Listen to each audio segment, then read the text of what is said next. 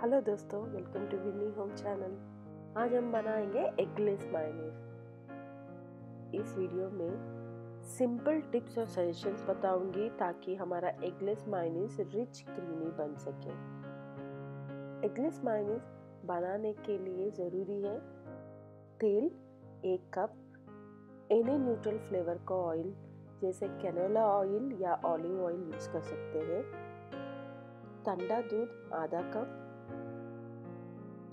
नींबू जूस 1 या 2 टीस्पून, नमक स्वाद अनुसार। इस 4 इंग्रेडिएंट से हम रिच क्रीमी मायोनीज बना सकते हैं। अगर आपको इस मायोनीज में आपका पसंद का फ्लेवर ऐड करना चाहते हो तो आप इसमें लहसुन या धनिया या राई का पाउडर, काले मिर्च या हरे मिर्च टेस्ट के हिसाब से चौथाई टीस्पून से आधा टीस्पून तक आप ऐड कर सकते हैं।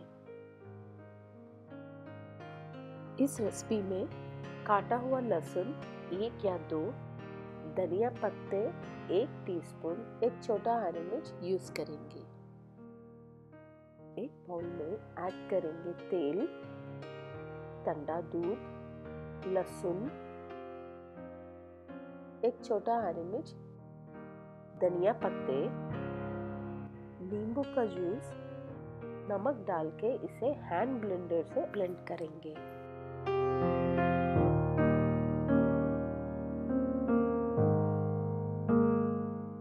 हमारा एगलेस मायोनीज तैयार है।